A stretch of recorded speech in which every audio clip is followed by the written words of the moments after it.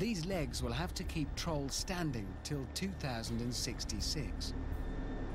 They've got to be strong, but amazingly, they've also got to be flexible to bend to the force of the waves. Building them called for a special kind of concrete. The concrete used to build it has its roots in a garden with a man whose only desire was to find a decent plant pot.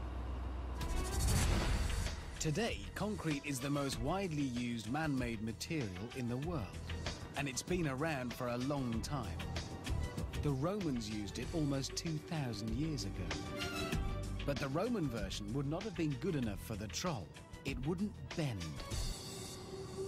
For the story of how flexible concrete was created, fast forward from ancient Rome to the Palace of Versailles in 19th century France. Gardener Joseph Monnier builds big, strong concrete pots to plant trees in. Only there's a hitch. Trees grow and expand, but concrete is rigid.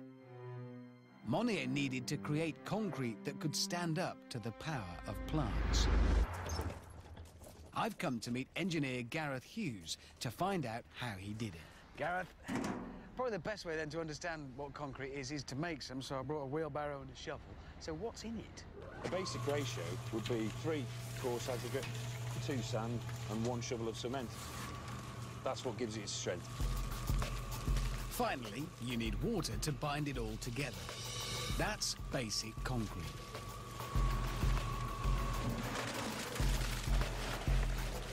So what's wrong with it? I mean, it is immensely strong, surely. It is strong, but only in certain applications. For example, if someone's to squash it or put it under compression, then it's very strong. It'll resist that force for quite a while. But if it was to have something that was going to be in the middle, say, a heavy load in the centre of it, it could bend it, put it in tension, and it's not very strong under those circumstances. It's quite brittle and it probably snap. So like any material then, it can be very strong in one way. In this instance, you can't squash it.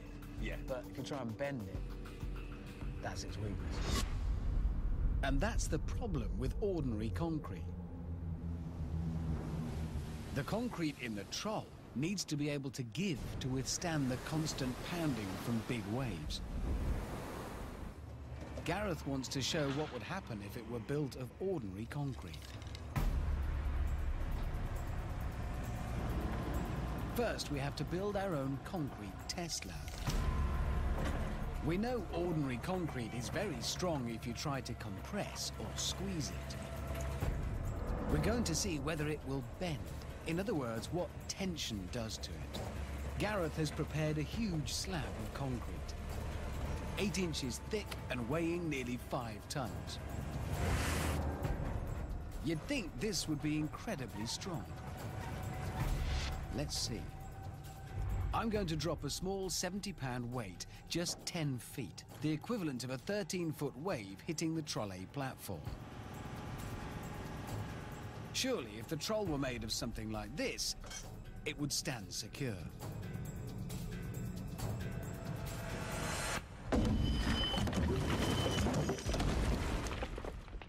You would have thought concrete of that thickness would be pretty strong. I know I did. And it is. It's just that it's only strong in certain ways. It does have weaknesses. I can't believe that broke it. And this was Joseph Monnier's problem back in 19th century France. He found the pots cracked as the tree roots grew and expanded. Monnier's solution was to add a reinforcing material that could bend and stretch and make up for the shortcomings of concrete. In his day, he used iron. Today, we use steel, but it's exactly the same theory. And it's beautifully simple to make. Just pour concrete around a steel frame. Reinforcement lets the concrete bend, and concrete protects the steel from the elements. This slab is the exact same size as the one we just broke. It's still 8 inches thick. The only difference is that it's been reinforced with 26 steel rods. To test it, we're not going to mess around with the kind of weight I can lift. That's the slab that broke. That should weigh a bit.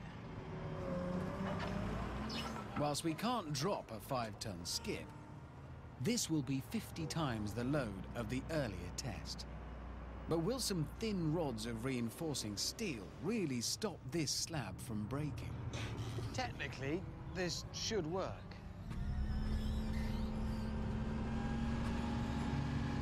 Technically.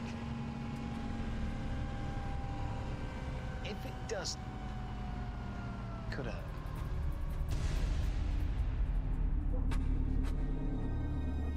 It's holding for now.